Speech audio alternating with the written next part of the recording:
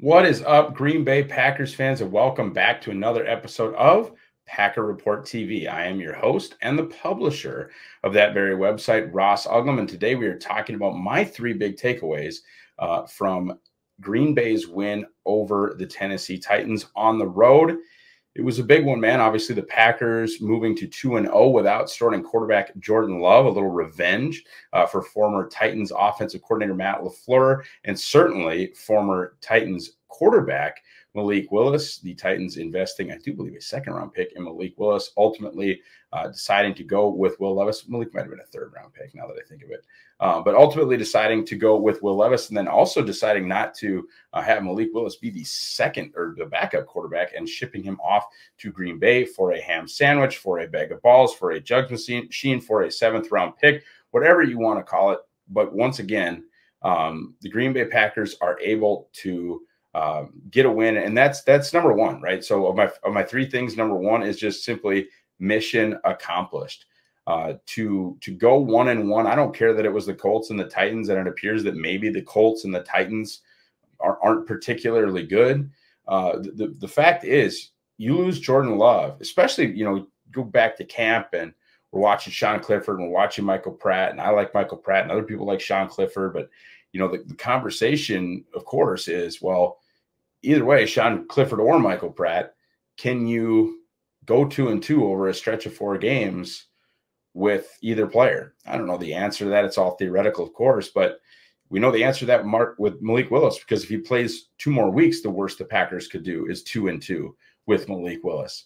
I don't think that's going to happen, mostly because I believe Jordan Love, after 2 weeks of quote unquote almost playing this week of practicing all week, I would guess that he will make his return this Sunday against the rival Minnesota Vikings right there at Lambeau Field. But again, mission accomplished. And this one was, I think, particularly impressive.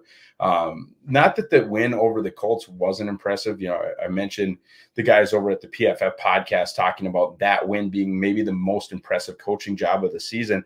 I'll take that even further against this Titans defense. I've mentioned before, I like DVOA better than total defense. I even like points per game better than total defense. I think Justice's like weight adjusted ANYA thing is probably a better margin for defense even than total defense. But total defense is just basically yards per game and has been the standard for 40 years for the top defense in the NFL. Well, going into that game, that was the Tennessee Titans. And one thing that bore out, although ultimately, the rushing totals would say Jeffrey Simmons had ended up with egg on his face. I would guess what Jeffrey Simmons meant when he said you can't run on the Tennessee Titans is you can't run between the tackles. And that was true. That was true in the red zone, disappointing red zone performance at times from the Packers. It was true trying to get Josh Jacobs going. But that's what makes this even more impressive to me. You were able to get Malik Willis going in the passing game to the degree that you were. You were able to take real shots down the field to Dobbs, down the field to Watson. Christian played amazing against Tennessee. And then getting the running game going on the edges, even probably by setting that edge running game up with some unsuccessful runs up the middle. Eventually, though, trying to bleed the game away, a couple of runs between the tackles were able to pop. It's just not fun running at Ernest Jones, Jeffrey Simmons, and T'Vondre Sweat. It just isn't fun. But the Packers able to get to the 30 mark, of course, that helped by a pick six by Jair Alexander. And that's my second big takeaway is that defense.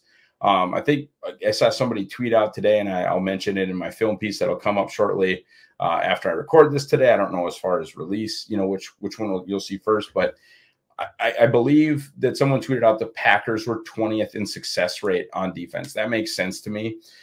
Even adjusted for the fact that defense is much harder to play now, I do believe that the Packers could be much better down to down and just, yardage wise, forcing third and longs, getting off the field, stuff like that. Play to play, I think they still look pretty average. 20th makes plenty of sense to me. What is making them a much above average defense, especially with the weight on their shoulders, with the offense having a backup QB, is splash plays and takeaways, man. The way that they are turning the other team over, whether it was, strip sack fumbles, Xavier McKinney with 3 picks in 3 straight games, Jair with a pick 6, their ability to get sacks, 8 in this game, People were worried about the defense. People were worried about, oh my gosh, are are they incapable? Are these guys that get paid all this money? Do they stink? Can we not rush the passer? Well, 8 sacks. And I know that sacks aren't the be all end all, but there are plenty of pressures to go with those 8 sacks. And anytime you get 8 sacks in a game, that is a successful pass rush. And that's what I think you're going to see against the Vikings. They have really, really good tackles, really, really poor on the interior of that offensive line. And they do have an immobile quarterback in Sam Darnold, very similar to Will Levis. Darnold easily playing at a higher level than Levis, no question. But Sam Darnold is not Jalen Hurts. Sam Darnold is not Anthony Richardson. And you saw what the Packers can do when they let the dogs loose. And the dogs got loose and they got all over Will Levis. With that said, again, down to down, things could be better.